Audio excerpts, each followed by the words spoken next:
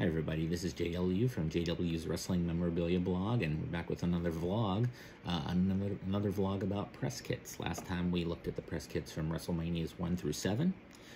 This time we're going through a plethora of different promotions and time periods with press kits from wrestling, and I think you'll enjoy a look at them all.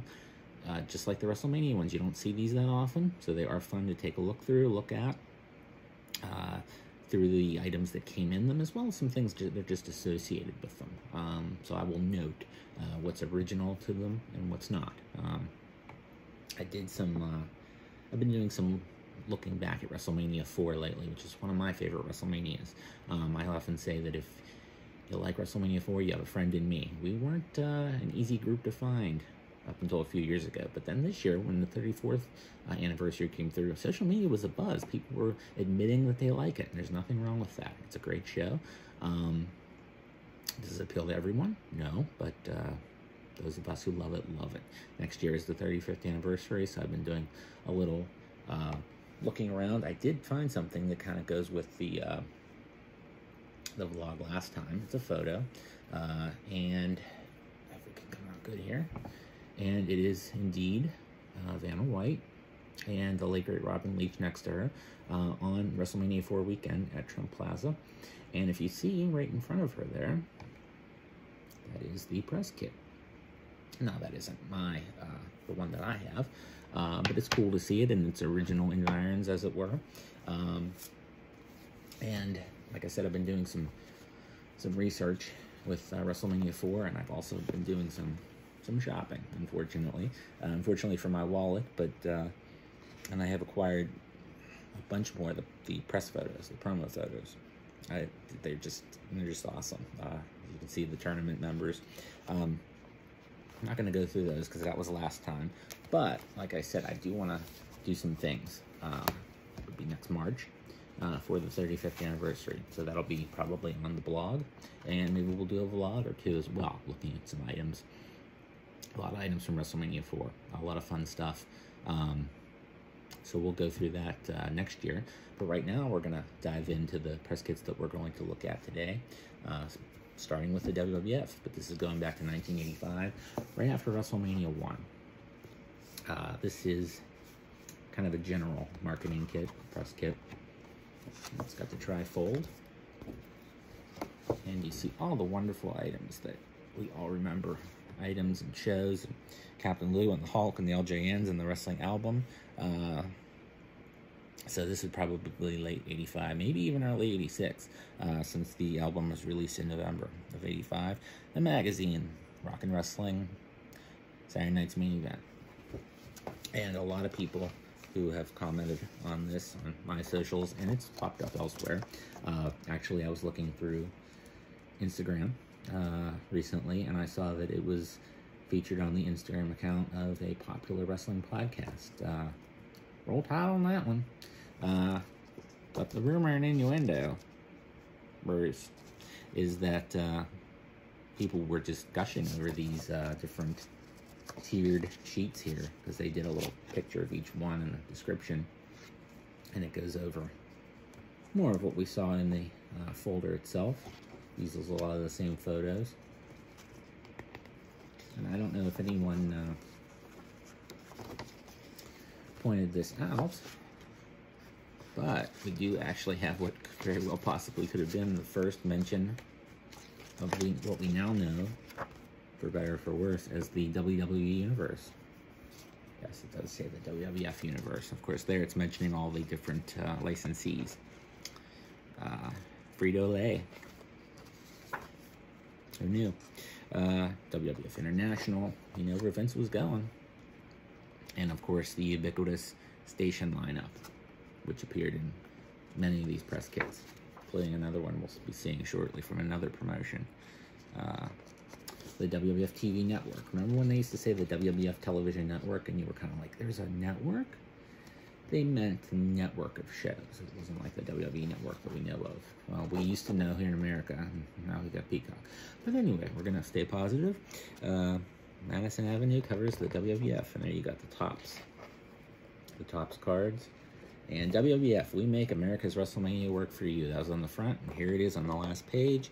You get LJNs and merchandise and the album and the cartoon and Mr. T and just all that good 80s stuff summarized. And you do get the original Holly Hill Lane in Greenwich address for the headquarters before they made their move into Titan Tower, which the company, I believe, is going to be leaving in the next few years. So they were there quite a while, over 30 years. Next up, we have No Holds Barred. 1989. This press kit's from both the WWF and New Line Cinema. Some, I've seen versions that include the program, which was sold on newsstands. I have the program signed by Zeus. I have it. I've had it for years, so I have it separate. But some I've seen be included. You get some press releases, Parker Public Relations, production information, and you get a packet of promo photos. Glossies with Rip and Zeus, another with Rip and Zeus, and the one you've all come to see, Miss Joan Severance. And they come in this thin envelope, which I've seen in other movie press kits, but not really in the wrestling press kits. So that's an interesting addition. You have to think that probably New Line put this out, and not the WWF itself. It just has that feel. Also, this was not included in it, but I can't resist, showing it here. This is a fold out for the videotape release. And it's interesting because this, of course, was released in '89, and '89 is when Batman was released, and that was the first one, if not one of the first, it may have been the first VHS movies to be priced to own. Because, in case you're a youngster and weren't around back then, VHSs were not originally priced to own, as you can see. Yeah, that was not priced to own. And there's the artwork we're very familiar with from the VHS cover. And the bop bag, which I did see once. I don't know. And some advertising advertising ads, but you know what I mean. So that's No Holds Barred. And next up, we're going to 1993. Kind of a generic, but nice WWF folder. And this is indeed for the Lex Express. Call to Action campaign. Do, of course, get press releases. But the photos here, again, are the highlights. I've gotten a few of them signed. There's Lex Luger. As the narcissist, it doesn't say that, but we know when that photo's from. And then this one was, of course, a different shot from a shoot that the shot came from that was used on the cover of WWF magazine. I believe he was flexing upwards on that one. And the infamous, in some circles, Lex Express promo photo. And finally, this photo did not come included. This is Lex Luger, no kidding, in a go-kart at the Sandcastle Water Park right outside of Pittsburgh. And this photo came with this press kit because of who I obtained it from, who was Mark Madden, who is the Pittsburgh sportscaster, and of course the former WCW announcer. And what he told me was that this was a photo from the archives of the Pittsburgh Post-Gazette, and he borrowed it, took it out, kind of like a lending library, for his column, and he never returned it. So he said, you own it now, don't let them know. And I don't care, because the Post-Gazette sucks. If they want it back, they can come after me. I really don't think they want a picture of Lex Luger. And yeah, they do suck. So there's that little tidbit from JW regarding Pittsburgh media. And here we're going back to around 82, 83 for one of my favorites, the AWA press kit, the American Wrestling Association. And, you know, people rag on the AWA. Oh, they were behind the times. This is as nice as, almost as nice as the 1985 World Wrestling Federation press kit. It really is. I mean, it's beautiful. It's you know, you can see the sheen on it. Nice colors. Inside the colors aren't as good, but certainly you get the trifold again. There you have all the AWA luminaries as you remember them. Of course, the big guy, Vern, and Mean Gene, and Roger Kent, Al DeRusha, Wally Carbo, and Stanley Blackburn. And they do, set these aside for a second, go over, of course, the TV ratings, which, who knows, you know, they could have been skewed to, in their favor. I'm sure they were, and they talk about them being featured in the magazines, the Western magazines, not the After Mags, the Western mags. Even Bill will tell you that. And they show some Japanese publications. This is, of course, before the Remco figures, or they'd be showing them in here as well. And kind of like the 85 WWF, you get the tiered sheets. And there's the different advertisers on TV wrestling. And basically what they did was just watch a bunch of TV and write down what products they were seeing advertised and put them on a sheet, like dog food and bread and convenience food stores. So that's what they did there, and they made a press release out of it. And you know, they show Andre with his fro, and they show Thunderlips, Hulk Hogan. They show some people we won't talk about. Yeah, and they show Billy Robinson and Tito Santana, and they even get into the ladies and the little people. We used to call them midgets. Equal Opportunity Wrestling with Wendy Richter and Joyce Grable, and a good friend of mine, Judy Martin. I love Judy.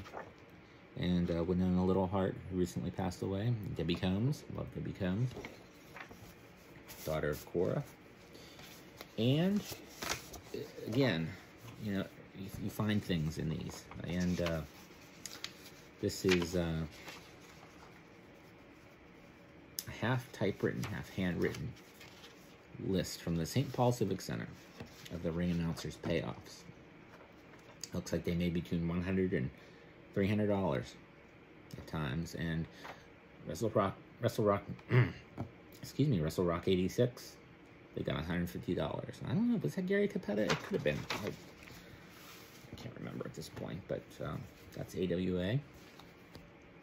And we're going to WCW 1994. And how do we know it's 1994? Well, the inside is how we know. That's very generic. It could be Mark Marrow.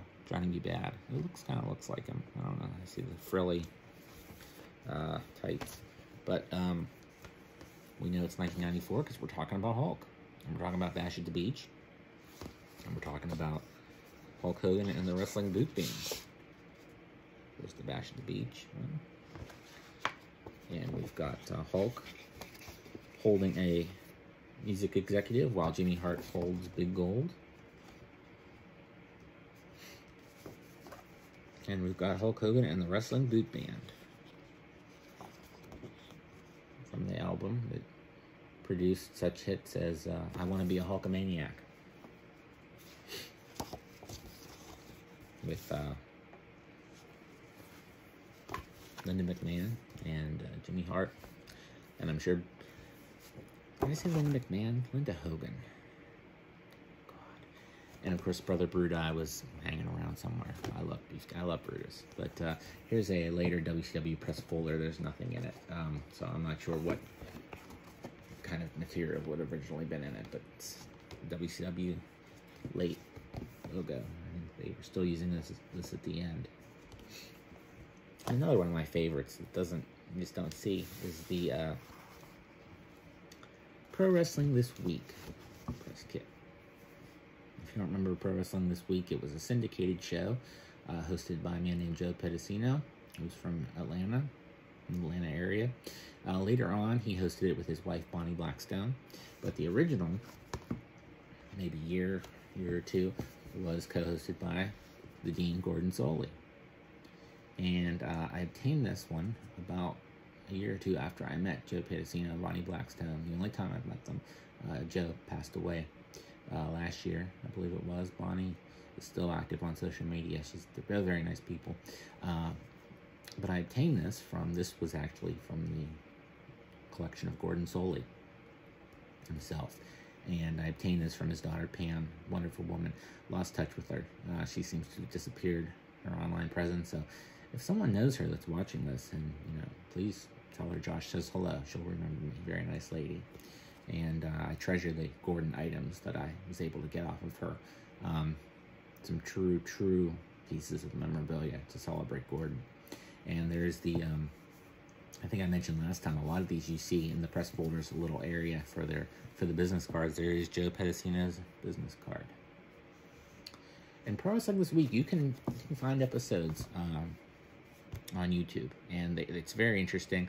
One I was just watching had live coverage from the 1987 Slammies, and Joe Pedicino interviewing Demolition and some of the other stars who were there, Billy Graham, I think Savage. And it's just interesting to see this show, which was not affiliated with the World Wrestling Federation, allowed that kind of access. And to hear Gordon Solie say the Slammy Awards, he wasn't there, but he's back in the studio, and to hear Gordon Solie say Slammy Awards is just weird. And if you've been watching as long as I have, you know why it's weird. It's just bizarre. This one is in kind of a generic folder. I have no reason to believe that this isn't the original folder, because it's almost sort of more like a collection of just press releases and some photos. And they're not photos like the other ones have of the glossies. They're more of a thinner paper. You can kind of see right there. And this is a press release announcing David McLean's formation of the Ladies Sports Club TV series. And he does announce, he begins this by announcing that the Powerful Women of Wrestling, POW Inc., is dying. And Mr. David McLean mentions that he founded it, and it's pretty much a slam piece on that promotion. And if you remember David McLean, he started Glow as well. And a lot of the names you'll remember from Glow are in here. We're not going to show them all. There's a ton of things in here. There's David McLean from back when he was a fan in 1976 with Dick the Bruiser. And probably my favorite to come out of the whole David McLean female empire is someone we all love. She's a wonderful person. I think she was in the Rumble this year. Yeah, she was. The female Rumble, of course, and that's Tina Moretti, who is more popularly now known as Ivory. I just love her. She's wonderful. And Magnificent Mimi, who many of us remember. Queen of the B movies. She's still very active on social media. And just a lot of the names that, if you did watch those shows, you remember. We'll just show this one. This is a little thicker paper. David McLean with Trudy Adams, the farmer's daughter, who you may remember, and Jackie Stallone, who recently passed away, nearing 100 years old, and she was the mother of Sylvester Stallone, of course. And this is an interesting one. I don't think it gets the oohs and ahs of some of the other ones, but certainly it's rare, and that's what we like to show. We like to show you what's out there, because no one talks about this stuff. Everybody's talking about figures and woo-woo, Last but not least, this is the most recent one that I've obtained. And we're going back to the movies with another cross collectible. It's the press kit from the original movie called The Wrestler from 1973.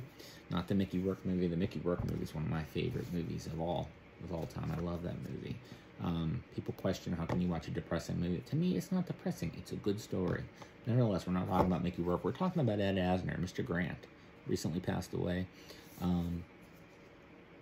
Also starring Vern Gagne, Billy Robinson, Superstar Billy Graham, Dusty Rhodes, and Dick Murdoch, who steal the movie in a bar fight scene. If you've never seen it, just seek out the bar fight scene. But so many 70s stars are in it that just like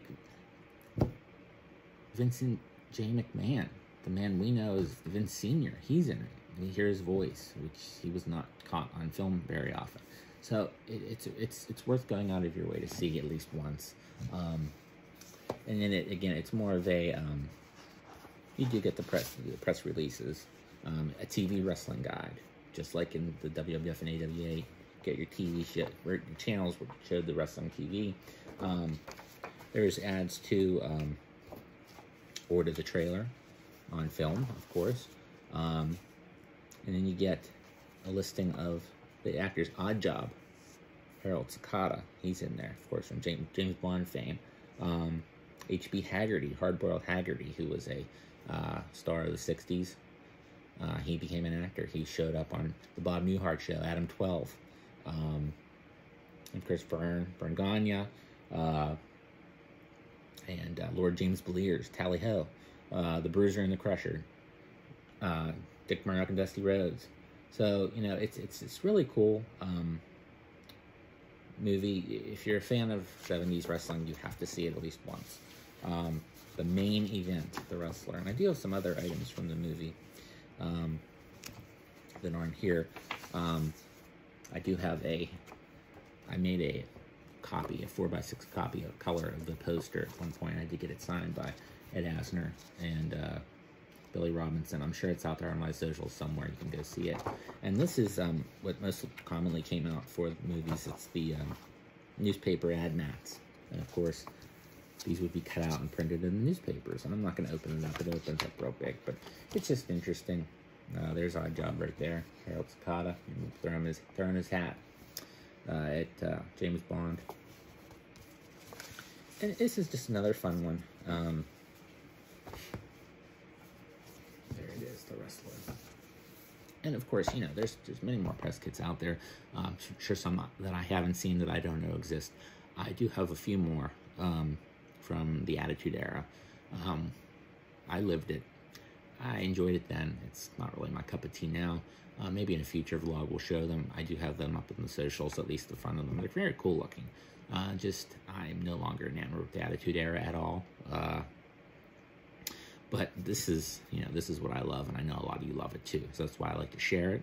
I hope you enjoyed this. We're going to do some more vlogs. I'm really having a good time doing them. I can get into some things that I don't get to on the regular blog, the blog that started it all, wrestlingmemorabilia.blogspot.com. You know, if you followed me for a long time, you know I used to do it weekly. I haven't done it weekly for about 2 or 3 years now, but I still try to update at least once a month. Again, there's other people doing it now. When I started the blog, you know, over a decade ago, and my newsletter 25 years ago, no one was doing this stuff. No one was talking about this stuff. Now, again, you know, you have people doing a great job, absolutely killing the wrestling. Killing it with wrestling figures, and that's a great thing. That's why, you know, I occasionally review a new figure, but I like to do the old stuff. And you know what? When people tell me, they email me, text me, email me, run into me at shows, they say, you know, I like when you do the old stuff, when you show the vintage items, and that's what I'm going to do. That doesn't mean I can't review a Mattel or two or whatever figure floats this way. So I want to thank you for watching. Again, wrestlingmemorabilia.blogspot.com. Also on all the socials, you know, Instagram, Facebook, Twitter, we're everywhere. And I will be if you're watching this right after it's published, this weekend, this Saturday, I will be at the 80s Wrestling Con in Morristown, New Jersey, the Menon Sports Arena. I'll be there with some of my pals, and hey, if you see me, if you want to say hi, please say hi. I always like to hear from people who enjoy my content, my work, because I put a lot into it, and I like to hear the people who are enjoying it, because that's what it's there for. It's there for information and entertainment. So again, that's the 80s Wrestling Con. Not giving them a plug. I'm paying to get in. But if you're going to be there, please say hi. You know. And then I'm also going to be at the. We'll talk more about it, but I'm going to be at the Gathering 3 in Charlotte, which is the spiritual successor, as it were, to the great NWA Fan Fest, which we all miss. So again, thanks for watching, and we'll be back with another vlog, and of course on the blog and all the socials. Thanks.